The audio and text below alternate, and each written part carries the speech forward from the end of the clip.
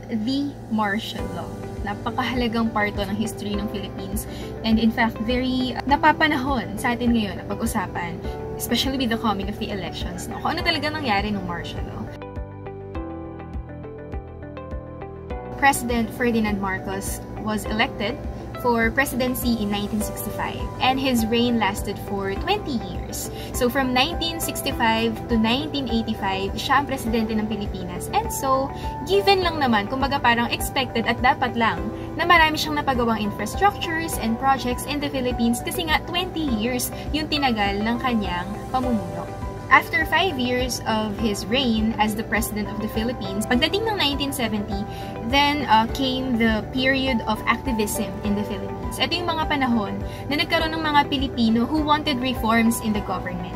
Specifically, gusto raw nilang maging communist ang Pilipinas. And so it was when President Marcos declared na kailangan ng Pilipinas ng martial law para mapigilan daw ang mga communists sa ating bansa.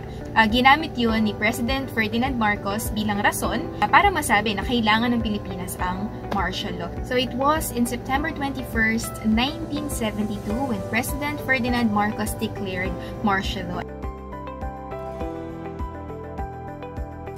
Now, maraming magkakaibang kwento na sinasabi yung mga Pilipino. Others kept on saying na ito daw yung golden years of the Philippines, pero meron ding mga nagsasabi na ito daw yung worst years of the Philippines, the darkest era in the Philippines, kasi magkakaiba ng experiences yung mga Pilipino. Now, one thing that we're certain of is that the government controlled the news na nilalabas ng media ng mga panahon na yun. So, isa yun sa mga bagay na sigurado tayo.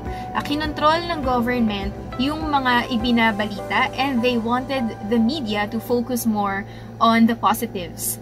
Like, kung ano yung mga magagandang topics, magagandang nagagawa ng government, yun ang inilalabas na article sa dyaryo at sa TV. And again, we didn't have social media back then, so kung ano yung lumalabas sa dyaryo at nababasa ng mga tao, most likely yun ang paniniwalaan nila. Kasi hindi naman lahat din may TV nung panahon na yon, lalo yung mga nasa malalayong lugar. So if you are from far-flung area, ang nababasa mo lang ay yung mga balita, ang malalaman mo lang ay lahat ng positive. So they focus more on economic progress, on discipline, on culture and the arts. So yun yung mga binabalita. And I think yun yung pinakadahilan din kung bakit nahati yung mga Pilipino nung panahon na yun. May mga Pilipino na naniniwala na maganda ang panahon ng martial law o ng mga Marcos, at meron ding mga Pilipino naman na kiniklaim nila na sila mismo ay naging biktima ng abuse of human rights nung panahon ng diktadorya.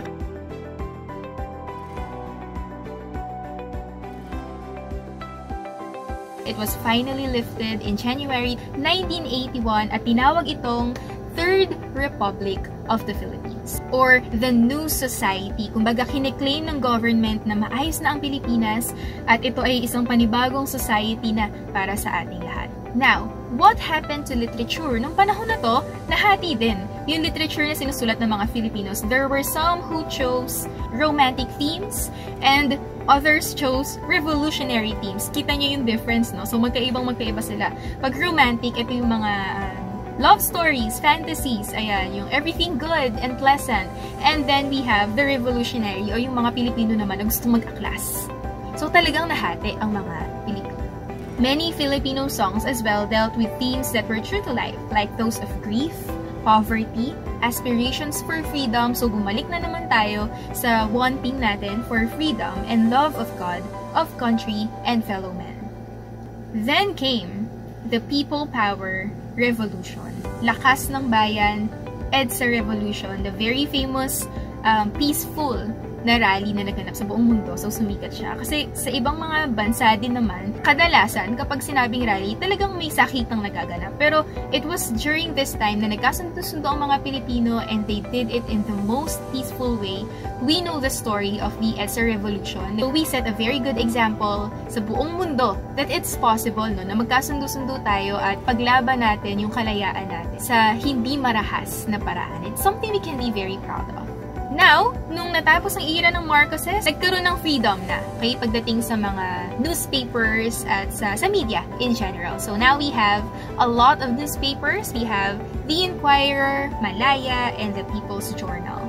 Even in songs, in poetry, in novels, pati yung mga pinapalabas sa TV, lahat yan ay nagkaroon ng changes, nagkaroon ng freedom of expression when it comes to our thoughts after the era of the Marcoses. And up to now, we are enjoying that freedom. Hanggang ngayon, tayong lahat ay nakakapag-express ng gusto nating sabihin in social media, kahit sa mga tao nakakaharap natin, we have the freedom to express ourselves. And that is because a lot of people, a lot of Filipinos fought for our freedom. Ngayon, ang Pilipinas, hindi natin pwedeng sabihin na maayos, di ba? And tingin ko ang pinakadahilan nun ay dahil nagkaroon na tayo ng abuse of the freedom that was given to us. Yes, malaya tayo ngayon to express ourselves. Kaya lang, inabuso natin yung kalayaan na ibinigay sa atin ng mga Pilipino na lumaban noon. What I mean by abuse is, may mga Pilipino ngayon, at tingin ko, ang dami talaga ng mga Pilipino, kasi nakikita ko din, na nagsasalita about a certain issue na hindi naman nila talaga alam. Yung tipong, ang hilig kasi nating sumakay sa uso eh. Now, just a reminder, let me use this platform to remind everyone na kung merong isang bagay na hindi mo masyadong alam, huwag ka na lang magsalita. Diba? Huwag kang makisakay dahil uso lang siya, or wag mong i-claim na pinaniniwalaan mo ang isang bagay dahil lang narinig mo sa iba na ito yung pinaniniwalaan nila. Dapat ikaw mismo sa sarili mo, alam mo siya. Dapat ikaw mismo sa sarili mo, inaral mo siya. Kung yung opinion mo ay base lang din sa opinion ng iba at naniwala ka lang sa kanila at nakisakay ka lang sa kanila, kasalanan yun. Kasalanan mo yun sa sarili mo at malaking kasalanan yun sa bansa. Kaya make sure na bago ka magsalita, alam mo ang sinasabi. Ang gusto ko lang ay kung anong makakabuti sa Pilipinas. At ang calling ko lang, ang pakiusap ko sana sa mga nanonood nito, ng mga estudyante ko at sa iba pang mga makakapanood nito, sana bago ka magsalita, siguraduhin mo na facts ang basis mo at hindi yung nabasa mo lang sa social media, kasi hindi lahat ng nandyan ay totoo. At hindi rin sapat na narinig mo lang ang isang tao o napanood mo lang siya tapos paniniwalaan mo na siya, no? You do your part. You do your research. Ikaw mismo dapat sigurado ka na yung source mo tama, yung source mo totoo. At yung pinaglalaban mo ay yung katotohanan. Ngayon, kung ayaw mong mag-aral, ayaw mong magbasa, ayaw mong mag-aksaya ng panahon para alamin kung ano talagang nangyari noon at ano pa talagang nangyayari ngayon at anong pwedeng mangyari in the future, okay lang, pero huwag ka nang makisali. Okay? Kumbaga, huwag ka nang magsalita kung hindi mo siya talaga alam. Kasi hindi mo alam, nagiging accessory to the crime ka pala. Na akala mo wala lang kasi nakikisakay ka lang naman, parang yun kasi yung tama kasi yung sinasabi ng karamihan. Hindi mo alam, hindi ka aware, nagiging accessory ka na pala to the crime of pagmamanipulate halimbawa ng isip ng iba or making people believe in a certain way. Again, wag tayong mamili ng kulay. Ang pinag-uusapan dito, alin yung makakabuti sa bansa natin at sa kapwa natin Pilipino sa ngayon. Yun ang tignan nyo. And I know that a lot of my students are going to be voters, so I'm calling all out on you to be responsible voters. Hindi yung basta bumoto ka lang, bumoto ka ng tama at aralin mo on your own at dapat sigurado ka na tama yung pinaniniwalaan mo bago ka bumoto. Now, going back to literature, these are the other writers na naging famous naman ng panahon ng contemporary period. We have Alejandro G. Abadilla, writer of Mga Piling Katha; Genoveva Edroza Matute, the writer of Ako'y Isang Tinig. And we also have Amado V. Hernandez, known as the greatest post-war Filipino poet, and he wrote Dipang Langit in 1961 and Bayang Malaya in 1969. And he won the Republic Cultural Award and National Artist Award in 1970.